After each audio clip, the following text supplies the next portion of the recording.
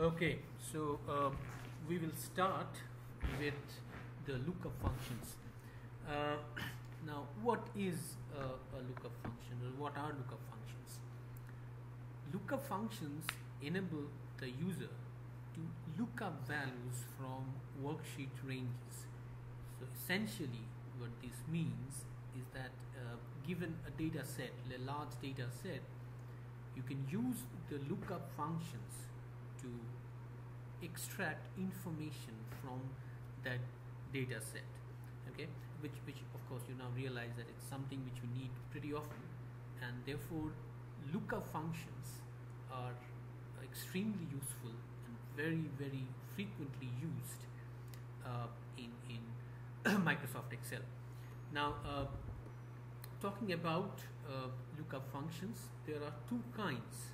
Okay, the first one is the vertical lookup or the VLOOKUP. So this is the function name VLOOKUP, and then you have the next one HLOOKUP, which is the horizontal lookup. So the V in VLOOKUP stands for vertical, and the H in HLOOKUP stands for horizontal. Okay, in a vertical lookup, the data is arranged in columns, so which is what you see right here. I select this part. Yeah, so this is arranged in columns, arranged vertically. So if you have this kind of an arrangement of data, you will use VLOOKUP, right? Whereas if you have data arranged in rows, now so it's the same data that we just saw, but this time it's arranged in rows, so arranged horizontally, and here we will use HLOOKUP. So that's the difference. That's the primary difference between VLOOKUP and HLOOKUP. We often use VLOOKUP. We use it more often than HLOOKUP, and therefore, because of course you can understand that data more often is arranged in vertically in columns rather than rows. So what we'll do is we'll concentrate on VLOOKUP, okay, and then you will realize that once you understand how VLOOKUP works, you can very quickly start using HLOOKUP. So it's pretty easy. It's very similar. These two functions are very similar. So what we'll do is we'll focus on VLOOKUP, right, and then you can work on HLOOKUP on your own. Okay. So VLOOKUP. Now, the best way to understand what a function is and how it works is to look at the syntax of the function. So I go to a blank cell and I type VLOOKUP, right? Excel gives you this tooltip. You press tab, and here you have VLOOKUP with the syntax. Now you see there are 4 parameters here: lookup value, table array, okay, column index number, and range lookup. Okay, so these are the 4 parameters that you have to provide for VLOOKUP. Now, what is this lookup value? What is table array, and so on and so forth? So let's look at it one by one.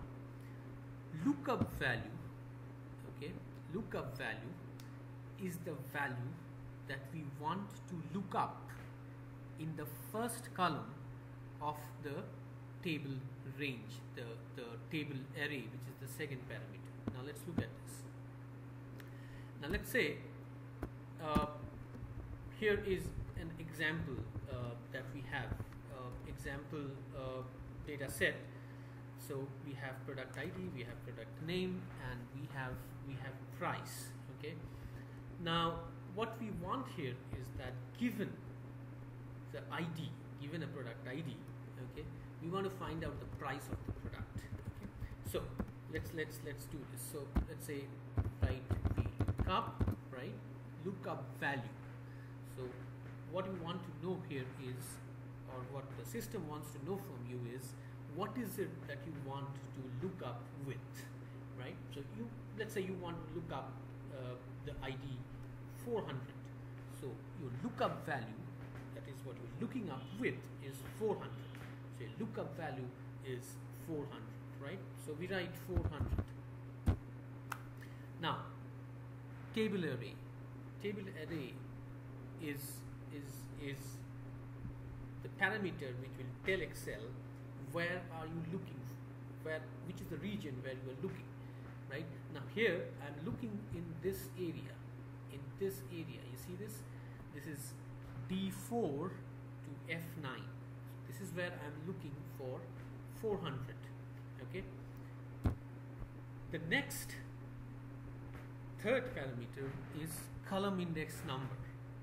So in this case, you have to provide the column number of the column in which you are interested. So here I'm interested in price. As I said, I want to know the price of product ID 400. So I'm interested in the price column. Now the price column is the third column. So this is 1, this is 2, and this is 3. So the third column. So my column index number would be 3, correct? And then we have the fourth parameter, and then the fourth parameter is something where we need some time. So we'll spend some time on this. Okay. The fourth parameter is range lookup, and now you can see as given in the Excel tooltip help that Excel will accept two values for this parameter. One is true, the other is false. Now true means approximate match and false means exact match. Okay, now what are these? We'll talk about in a moment. Before that, I would also ask you to look at the brackets within which we have range lookup. You can see that range lookup is enclosed within third brackets, which means that this parameter is optional. So you may provide value, you may not provide value, and depending on what you do, Excel will work accordingly and give you the result. Okay, so let's come back to this formula in a moment. Let's look at this range lookup. Okay, as I said, range lookup takes either true or false. Fine. Now true or false, or in case of true, instead of true you can write 1, instead of false you can write 0. It's essentially the same thing. If it is true, then we say this is approximate search and this is exact search. Okay, or approximate match, exact match. Now what is approximate match, what is exact match, how does VLOOKUP work when you provide 1 or you provide 0 is what we will concentrate on next, of course using this example.